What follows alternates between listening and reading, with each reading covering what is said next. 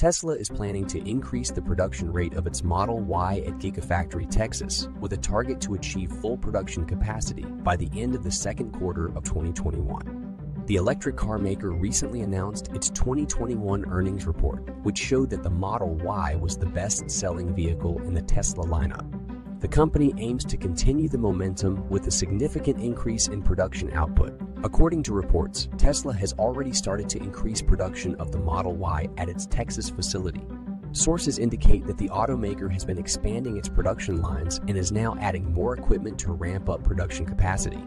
Additionally, the company is reportedly hiring more employees to help with the increased workload.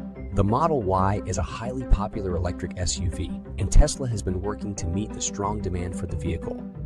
The company aims to produce more than 1,000 Model Y units per day at Gigafactory Texas once it reaches full production capacity. With the increase in production output, Tesla is poised to solidify its position as a leader in the electric vehicle market.